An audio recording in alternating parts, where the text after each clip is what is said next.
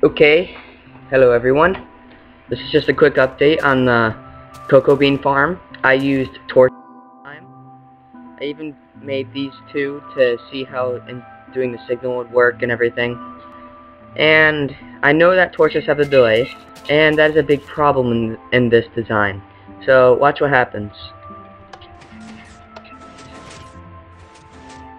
Yeah, that's what happens when you do it with torches. So just stick without torches.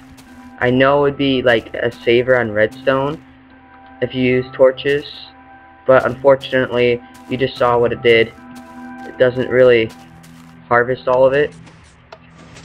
Yeah, see, it only harvests like a few, like half of it. So I do not suggest doing this. Thanks for watching. See ya.